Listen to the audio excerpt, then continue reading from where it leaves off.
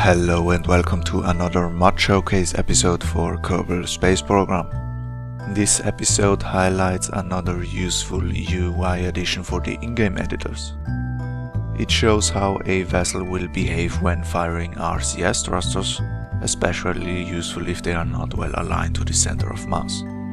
Did you ever wonder why during a docking attempt your craft just wouldn't stay stable? Then stay tuned.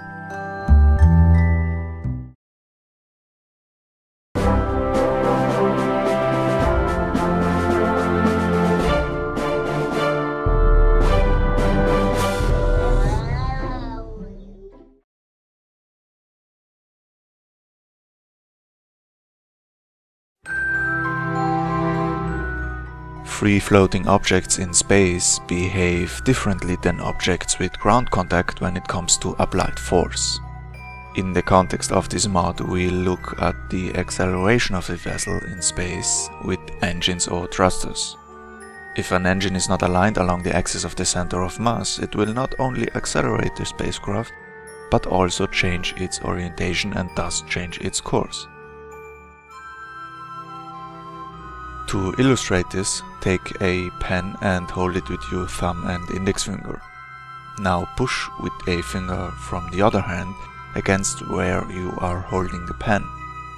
The pressure applied will move it to the right. If instead you apply pressure on the top end, however, the pressure will be translated into a rotary motion, changing the orientation of the pen. The analogy to the spaceship: the center of mass is where you are holding the pen. If you are applying pressure, it's like activating the engines.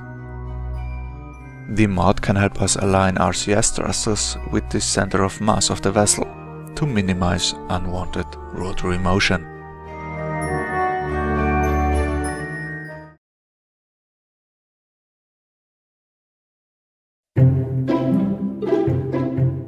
Once you have built or loaded a model in the construction hangar and you activate the center of mass overlay at the bottom left, new color-coded arrows appear on the model. The new window can be placed anywhere and includes 4 function groups. In the first group we can choose what kind of thrust we want to display. Clicking on the button we can select Translation, meaning thrust in a direction, Engines, the main thrust without RCS thrusters, Attitude, and None. Let's have a look at the translation values. Reference indicates the point of reference for the displayed arrows, which can be the center of mass or dry center of mass. COM, center of mass, is displayed as a yellow ball and includes all fuels. This is the default overlay in KSP. DCoM, dry center of mass, is shown as a red ball. Fuel tanks values are calculated as empty. Depending on the design, COM and DCoM can differ significantly and, of course, affect the flight behavior during thruster activation, which leads to instability. Direction simulates the desired direction of flight. The arrows change their direction, indicating the expected behavior of the vessel. The cyan arrows indicate the direction of thrust. The green arrow indicates direction of flight.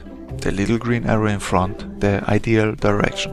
Red arrows show torque, meaning the tendency of a vessel to rotate along an axis.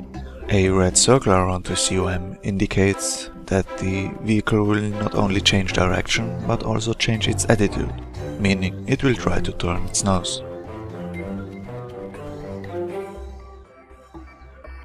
Torque denotes the force with which a vehicle will rotate around its center of mass. This value should be as small as possible. Thrust values affect the velocity with which course changes can be made. Delta V denotes acceleration range, meaning how many meters per second of course change can be achieved with the existing fuel supply, in our case monopropellant. The tool calculates this value on curve in sea level and is to be considered a rough estimation.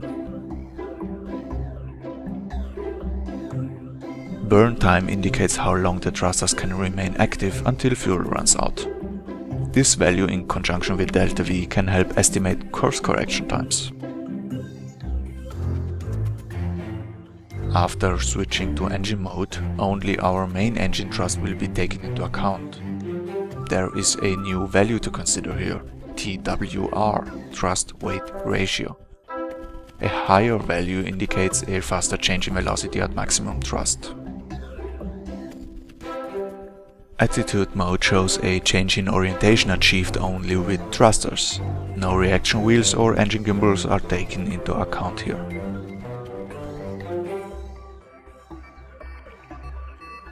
Clicking on the second group, vessel mass, 3 new values appear.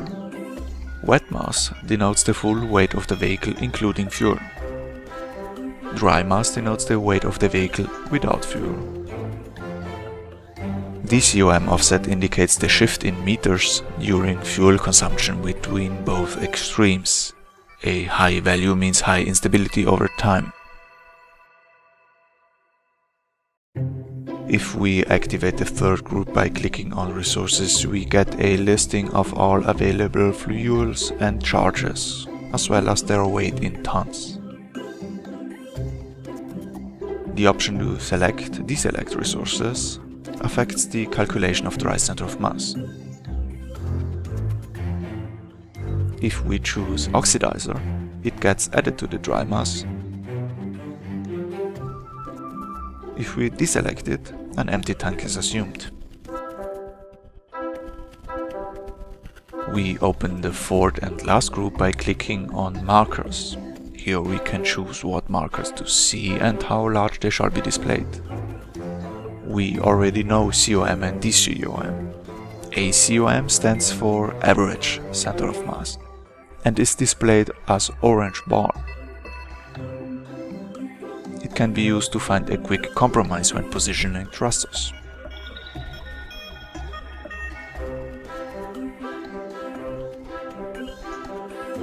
One can use keyboard shortcuts to simulate flight direction.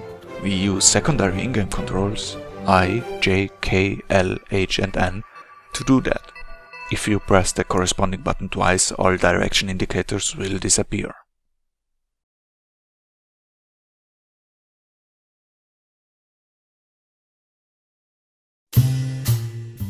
The following example will show you how to optimize the spaceship with the help of this tool to avoid instabilities.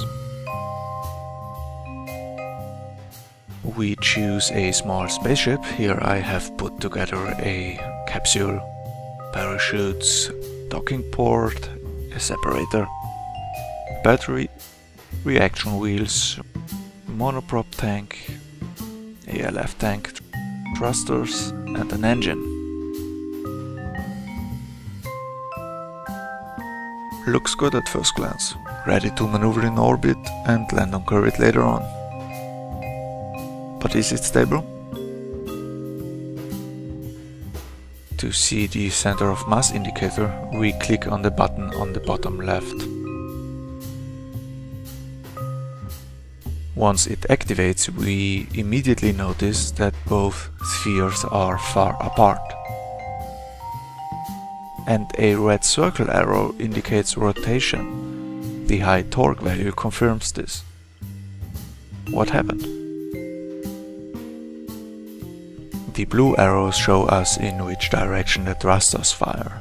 In this case they fire to the right because we want to move left. They are not placed where the center of mass is and cause a problem. A quick solution would be to reposition the thrusters closer to the center of mass to minimize rotation. To do this, we open the marker subset, toggle COM and DCoM off and ACOM on to only show the orange bar. Now we align the thrusters towards the orange bar and see how the red circle gets smaller and vanishes completely. The torque value got smaller too. That solved our problem, right? Not quite. Although we have minimized the unwanted movements, we only shifted the problem. Now the instability gets smaller as we use up fuel, only to become an issue again when tanks get empty.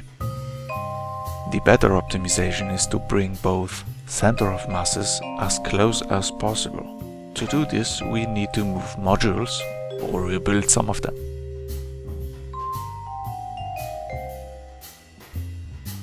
We begin by changing the position of reaction wheels and batteries to the bottom of the rocket. Basically everything that has no fuel in it. This will shift the dry center of mass. It did help a little, but it's not enough. Let's try to replace the monoprop tank. We remove it, search for external tanks, put them on the outside of the hull and increase their numbers.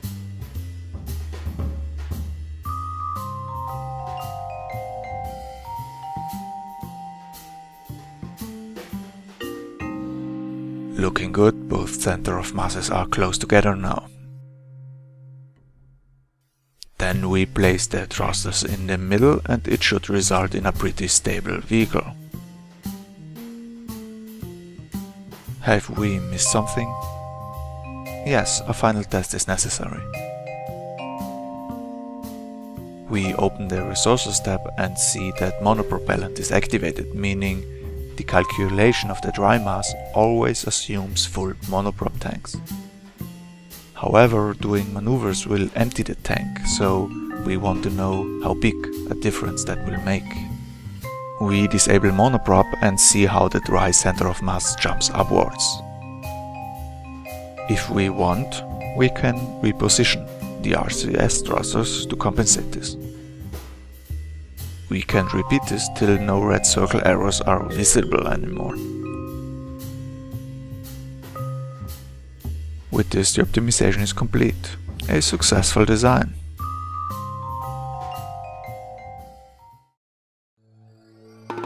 The video description provides more information and links to the mod.